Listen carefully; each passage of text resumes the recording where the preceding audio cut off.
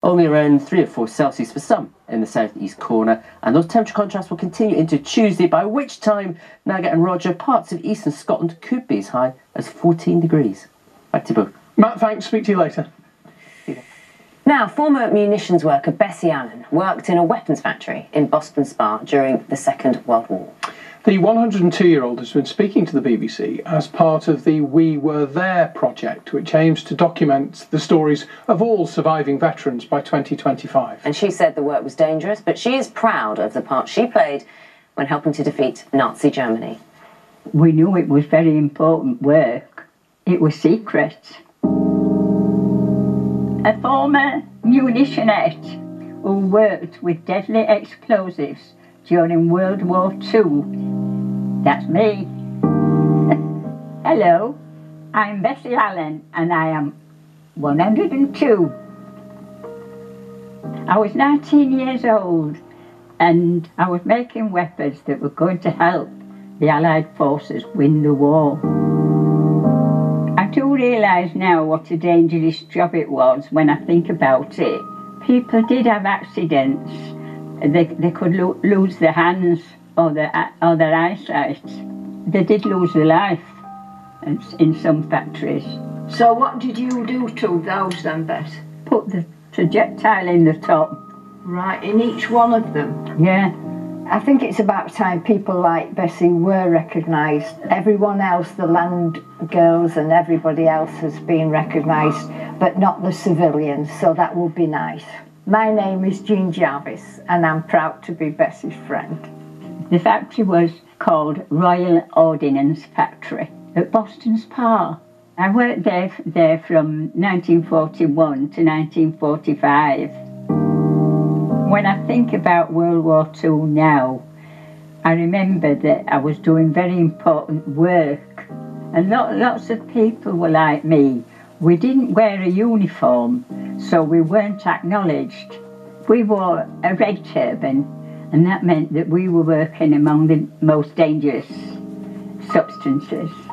It was powder called CE, and it tended to make your skin yellow. It didn't come off with ordinary soap. It didn't come off with anything, it just had to wear off. I'm very proud of you, Bess, because you're a special lady. She's very modest. She doesn't emphasise how dangerous it was. I don't think they could have won the war without people like us. It's really forgotten about. We haven't had any recognition for what we did. She's amazing, isn't she? Brilliant, absolutely brilliant. That was Bessie, former munitions worker Bessie Allen. That film was done by Nicola Reese. Perhaps you, or someone you know, have a story to share about World War II now, ahead of its 80th anniversary in 2025. Yes, the BBC is trying to gather as many first-hand accounts from surviving veterans as possible to preserve them for future generations. So important to hear the stories in the words of the people who were there. You can email BBC Breakfast, there's the email address, or get in touch via the BBC News website. We would love to hear from you. Or if you know somebody who's got a story to share. I had great aunts that were alive when I was younger, and I used to listen to their stories and hear them talk about things, and it's the way to pass the stories down the generations. Never forget. 9 minutes to 9. Now, here's something a bit different. For decades, David Sutherland illustrated the Beano's Bash Street Kids and Dennis the Menace, creating childhood memories for so many. Well, following his death at the age of 89, the editor of the children's comic has described him as the single most important illustrator in Beano history. Eileen Clark's been looking back at a life well drawn. I've always enjoyed drawing, even from a young lad. When I was young, my dad used to buy me down in the Beano, and I didn't think that I would be drawing for the Beano. And he drew these famous comic strips in the Beano for 60 years. David Sutherland was responsible for more than 1,000 Dennis the Menace adventures, and he'd drawn the Bash Street Kids every week from 1962 till last month. I usually get the meat of the story comes from the script. But the writer's script was always just the starting point. The bits that are the best bits that you see when you've written something are the extra bits that they've added in. And David did that every single time for 60 years. One of the very talented writers at the time had said, the Bash Street Kids class is infested with mice. In the frame of the strip that had that, David had drawn 300 separate mice. And every single one had a different facial expression. 300 different facial expressions on tiny little mice. And we said, why did you do that? And he said, I just love drawing animals. And he just loved drawing, and he's done it his whole life and done it brilliantly. So how much did we all love the Beano when we were growing up? I used to think of Dennis the Menace as an excuse for my behaviour. So anytime I did something bad, I was like, I'm just being a menace. And I think I thought that was like a good thing. Yeah, you look at it now and you think back of the fun times you had as a kid, and when, you know, you didn't have to go to work and do activities, you just played and read cartoons and tried to climb the trees. I would say the Bash Street Kids is probably one of the best ones. We didn't have cell phones and all that stuff, and we didn't have, in fact, we never even had TV until 1958, you know, so all those things were good for us, you know, for young kids. Who are your favourites? Probably Dennis and Nasha and Minnie the Minx. He's actually got copies of his dad's Beano from when he was a kid, so that's what got him into it. So he really likes them. How good is it to see that again? Yeah, it's really nice. We'll get one for later.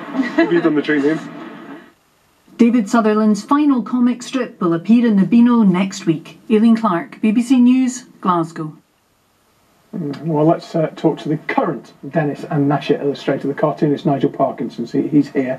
Tell us more about David Sutherland. I mean, what was it that made him, in your opinion, as a fellow professional, that made him so extraordinary? Well, he could draw in any style, and he was meticulous. His line work was beautiful. But one of the things I liked about him was that you always came away having enjoyed what he'd done. And I think that's very important, that you enjoy what you're reading in a comic. That's what it's for, isn't it? You've seen the way he does it there? Yes. It's painstaking, the Definitely. paint. Has technology changed things, or is the way David did it still the way that it's done? I actually still use the exact same pencil that he's using there, funnily enough. And I drew it the same way. I draw it on a piece of paper. Then it becomes a little bit more computerised, a bit more technical, but basically I'm drawing exactly the same way he did. I didn't know there were such things as ghost artists. Oh yes, ghost Explain artists. a ghost artist to me. Well, if the regular illustrator for a strip is on holiday, that doesn't happen very often, or is sick or decides to move, notice there's been a change. And that's what Dave started as, and what I started as. In fact, I've ghosted Dave. I did a few Bash Street Kids when he, well, that's me, when he retired many years ago, and then he liked, and I did the Bash Street Kids for him for a few months, but he enjoyed drawing so much that he came back as a freelancer. What did he say about your ghost artistry? Oh, he didn't, he just said I was very good. But we had a brief chat once about it, and we were just really talking about what a great job it is to be drawing all day and enjoying what you're doing and making other people enjoy it. In fact, I've got to say about Dave, he worked for 60 years on Bash Street Kids and over 60 years on the Beano, every week almost. And the Beano's main claim to fame is that it employed Dave Sutherland, because every time you think of the Beano, and we've all read it, whether you're a big fan or not, you think of Dave Sutherland's art. That's what the image you have in your mind. That's the Beano look. Yeah. And he was given an OBE, wasn't he, in the New Year's Honour, Yes. King's New Year's Honours. Right. And I think that this final, I don't know if his byline has appeared with the letters OBE yet. Not yet. No, so they will in his final. Yes. So he never actually got to go to the palace to receive No. his accolade. But That's a real shame, but it was great that he got that accolade. It was great that he's recognised as being so important. it's going to make this next edition a real collector's item. It really will. Dave Sutherland, OBE. And of course, OBE is 3 of the 5 letters of Beano, don't forget. Indeed, indeed. You should all have one. Oh, thank What you. is the process in terms of, do you get the script and, you know, the words first, Yes. and then how much freedom do you have in terms of portraying the pictures? Well, we don't have a lot of freedom because it's a big thing, the Beano. There's a lot of people involved. And Dennis, who I draw every week, and that Dave did for about 20 or 30 years, just, 20 or 30 years, well, is is a big character, and it needs to look the same every week, and it needs to be fresh as well, which is quite a thing to do, you know, to make it look the same but different every week. I get a script from the writer, Nigel Parkinson, and he's very good because he's a cartoonist as well, so he understands how to send you a script which is as little drawings, which is nice. And then I make it look like Dennis and Nasher. But it's the same really as if you read an old script, like I think we might have seen Dave working from a typed one. You know, it makes no difference. You get the script. If it's a good script, you do a good job. If it's not quite as good a script, you make it as good as you can with the drawings. And so one page, how long does that take you? Oh, well, it depends what's on it. I mean, you saw a thing there where I had Bash Street Kids, where I had them all in a flooded classroom on desks, and that took ages. But generally speaking, you do 2 pages a day, something like that. Gosh, it's painstaking work. So you said about the way, so you took over doing Dennis the Menace, who, for me, Dennis the Menace is the Beano. What happens now to the Bash Street Kids? Will after this Dave's last column goes in, his last cartoon goes in, will people notice a change? Well, it depends who they get to do it. I don't know who's going to do the Bash Street Kids. But if they get someone who's a good ghost artist, probably won't notice. But there have been other people who've drawn the Bash Street Kids from time to time, filling in. And we'll probably find out in a couple of weeks' time. I don't know. I will say, though, that 60 years drawing one strip is a fantastic achievement. Isn't it? And everyone loved Dave. He was such a kindly gentleman. He was a real gentleman. Every inch a gentleman, and he was over 6 foot, so it's quite a lot of gentlemen. He was a nice fella. It's a lovely way to leave it. Nice way to remember him. Thank you so much, Nigel Parkinson. Thank you.